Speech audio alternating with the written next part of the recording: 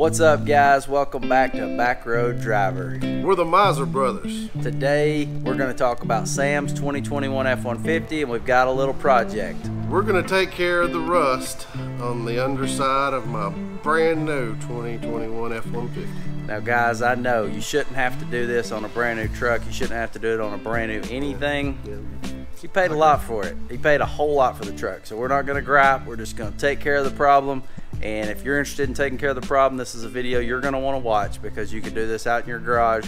We do have a little lift that we're very fortunate to be able to use, but you can do this on some roll-up stands or jack it up. You could crawl under there probably. We'll put a link to some stands that you could pull your truck onto. Yep. I actually found these on Amazon. Yes, we do make a buck or two if you buy them, but they're cheaper than they are at the auto parts store by about 15 bucks. Yep. On Amazon right now. So just, you know, I know you can run out and grab them, but you're going to pay more. So hit it up, hit that link.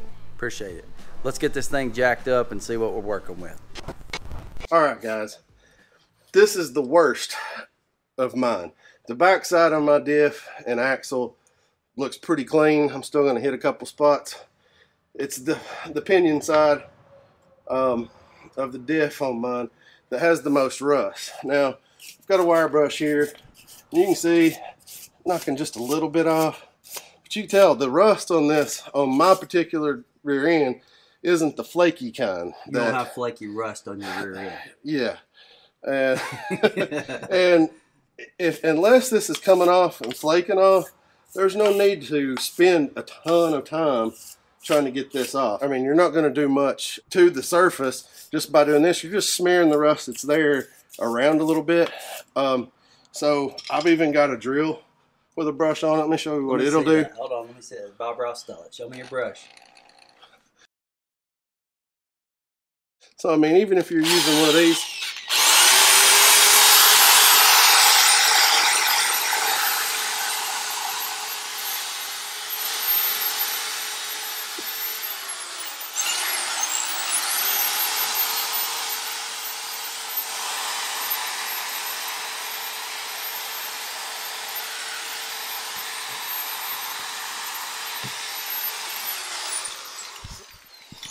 you can see that's going to be a whole lot faster, but it's not going to get everything perfectly clean anyway. And this coating that we have is going to go over that and cover it just fine. Now, if yours is a severe case, I would probably hit this with some primer, and the coating we're going to show you will allow you to put primer on beforehand. But we're down here in the south. Rust isn't as big of a problem, and we're just going to use this undercoating. So let me show that to you. One more thing, guys, if you got a spot, I can feel this one. It's a little thicker. Anything that would chip off, you want to get chipped off. That way the coating doesn't have a chance to flake off as well. But as far as surface rust, I wouldn't spend too much time really detailing the crap out of this thing, because this undercoating is going to take care of that for you.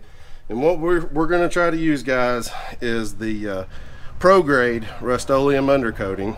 And why they have a Pro Grade and standard grade, I don't know, but I would always use the Pro Grade if I could. We'll have a link in the description for some of this. I think I can get away with one can, but I bought two just in case. And you know, if you've got a whole lot more rust than this, you may need two cans. But let's see how far this stuff goes and how it applies. Down to the metal. And see, going down to the metal just takes away another layer of protection that you got. So, you know, you can't overdo it. So here's this spray coating. This is going to be a lot thicker than a paint. This is paintable after the fact. And I've also been told that it stays tacky for a day or two, but you supposedly can paint over it anyway. But let's see how this stuff goes on.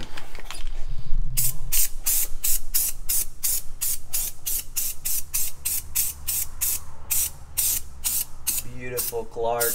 I know a lot of you guys are cringing because I didn't wipe this down with acetone and all kinds of stuff, but I mean, This isn't show car quality finish. This is get it protected and keep it from rusting some more. So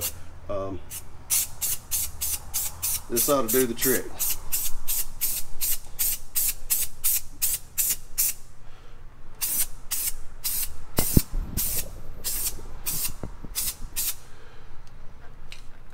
Make sure you get it from all angles. Don't want to miss any spots. It says to use 2 coats, so I'm going to put a light one on and throw another light coat on over the top of that. I'm going to prep around some of these other areas, make sure there's no flaking or anything, and get a light coat on everything. So you can tell back here, the rear of the diff and the rear of the rear end, it's in much better shape. It's barely any surface rust. I'm going to go ahead and hit it. I'm trying to stay off of all the connectors and stuff. It's not going to hurt anything. One thing I am going to miss, this sticker on your diff. If you ever need to reference exactly what diff you had, let me take you into this sticker right here. So what this is, guys, this is the sticker at the factory that's going to tell you what rear end it is. This tells you it's a 975. But you can put in this code and it's going to tell you your gear ratio and everything. So if you ever need any parts or anything like that, it's going to make it easy to find exactly what you need. So if you can, don't paint over that. You may even want to take a picture of it so you've got it on your phone or something for future use, but there's a little bonus tip.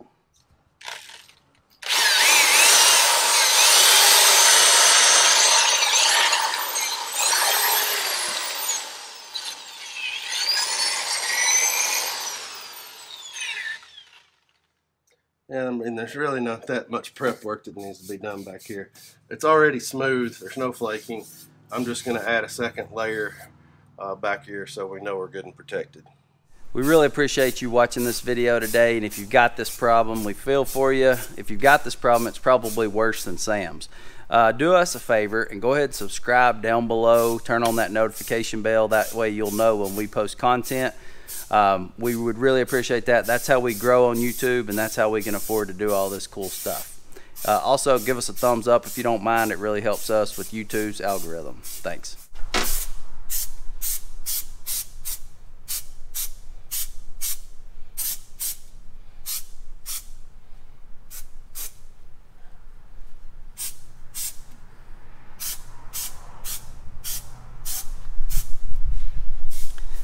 I know you guys don't want to watch paint dry, so he's going to finish up and we're going to show you the whole finished product here in just a second.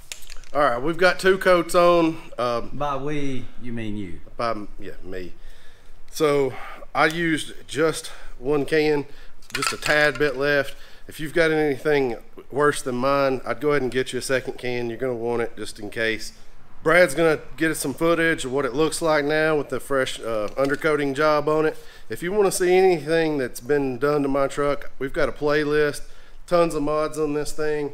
Go check out that playlist. We'll put it in the description. That way, if there's anything you see on this truck you want to know more about it, go check it out. Sam has done an excellent job.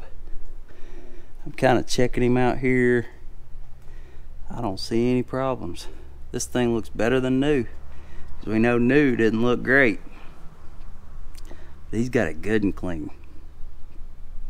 Let's check the other side out. It's even got the knuckle right here. All back in here. Oh, I just touched it. See? All that was rusted. That's typical on almost everything. No rust.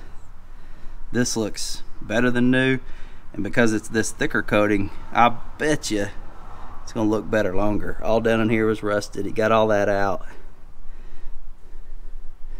Good and perfect over in here. And just like that, another quality Mizer Brothers job, and I didn't even get my hands dirty.